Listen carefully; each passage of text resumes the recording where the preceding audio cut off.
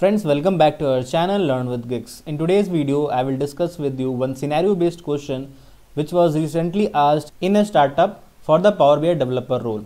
So this question was sent to me by one of my LinkedIn connections. So thought of creating a video on this so that it can be shared with you all also.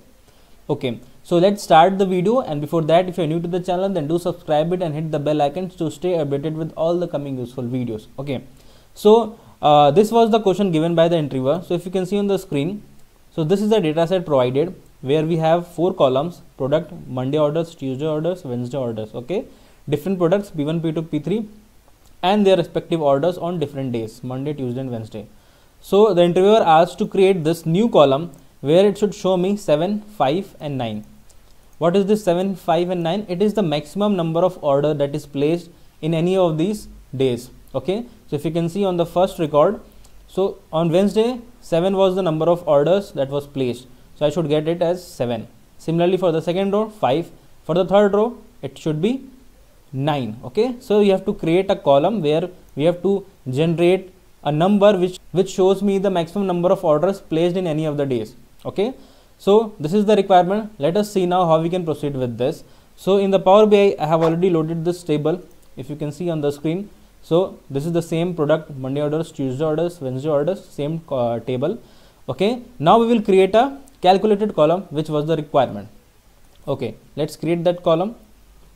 Now this can be solved using two ways. One using if or nested if, and the other one is switch. So in this video, I will tell you how we can do this using switch. Okay, and I want you to give me the answer of this question using if in the comment box. Okay, so I will discuss the switch one. Okay, so let us proceed with the solution. So I will name it as max orders.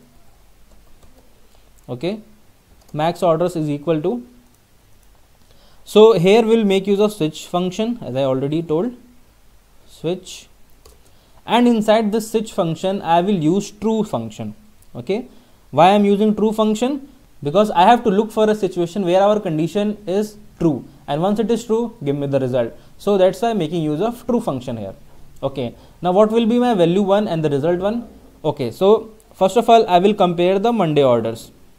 Okay, so if Monday orders is greater than Tuesday orders,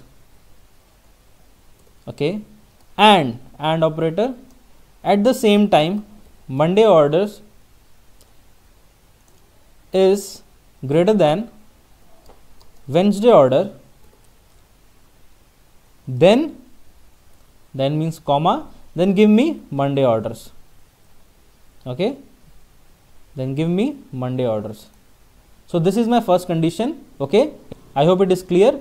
It will compare with the Tuesday orders, and at the same time it will compare with the Wednesday orders. If both the condition meets, then give me the Monday orders. Else means the next value.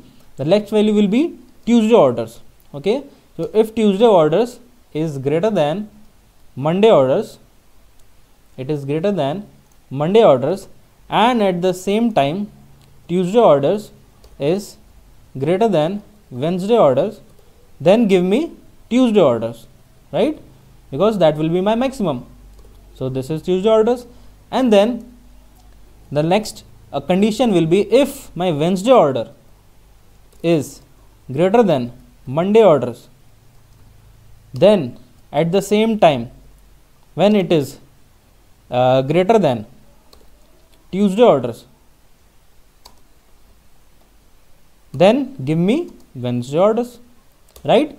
So this is how we have made this conditions. So first of all, switch will check this first condition. If it is true, it will give me the result. Then it will check the second condition. If it is true, then it will give me the result as per what we have designed. And if the third condition is satisfied, then this should be my result. Now let us see what does the result comes out to be. So as you can see on the screen, the maximum order 7, 5, 9 we have got through this calculated column, and this is what was required, right? 7, 5, 9. I hope it is clear to you now, but now you have to tell me the same answer using if. Okay, so let me know in the comment box your answer. So please share the video to all your friends and colleagues, whoever are in need of this, and thanks for watching the video.